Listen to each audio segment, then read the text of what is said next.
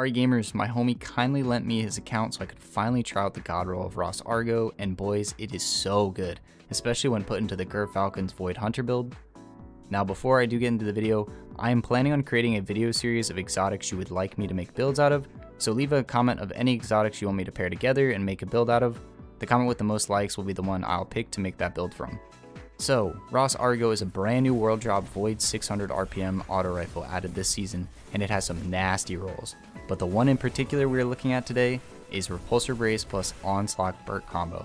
Onslaught is a returning perk that used to be available on the old Breakneck Pinnacle all the way back in Black Armory, and what it does is ramp up the fire rate and reload speed of your weapon up to 3 times, and unlike its previous version, it no longer decreases the damage as the fire rate increases, which makes this thing nuts. Arago can go from a 600 RPM auto rifle up to a 900 RPM auto, basically making it a 900 RPM SMG with 600 RPM auto damage and range.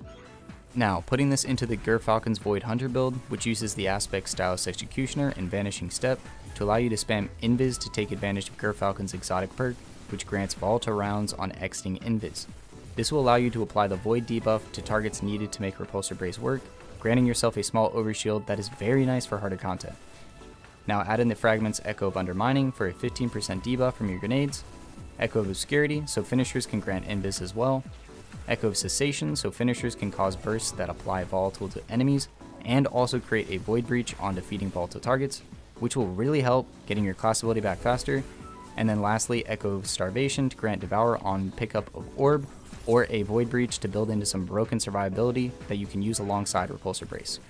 The super used can really be situational, Deadfall is better for boss fights, and Quiver can be more helpful in quickly killing larger health enemies or big groups fast, and also if you're solo it's nice just for that chunk of damage.